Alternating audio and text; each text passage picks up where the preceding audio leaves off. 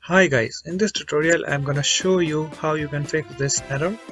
The error that we get on Android devices, that is unfortunately Google search has stopped. Okay, so I'm gonna show you how you can fix this error, and you have to follow these steps, and I will put these steps in video description. You can check it out.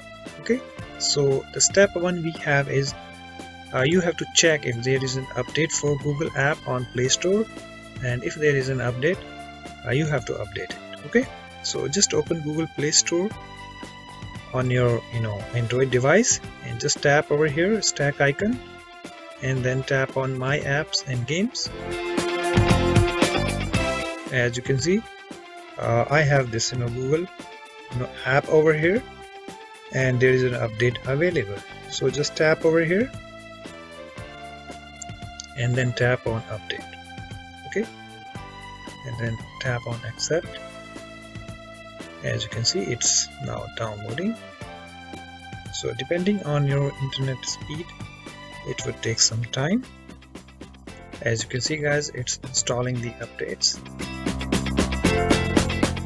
Okay guys, so it's now updated, and after that you need to clear the cache and data of the Google app. Okay, so in order to do that, you have to go to the settings of your phone. So let me go there. Okay, so just tap on settings and find here apps or application manager. Okay, so just tap on it. I have apps, and you have to swipe to the right to all tabs over here, and you need to find here Google app. Okay, so let me find that. Okay, so here we have Google app. Just tap on it, and you just need to tap on manage space, and just tap on clear all data, and then tap on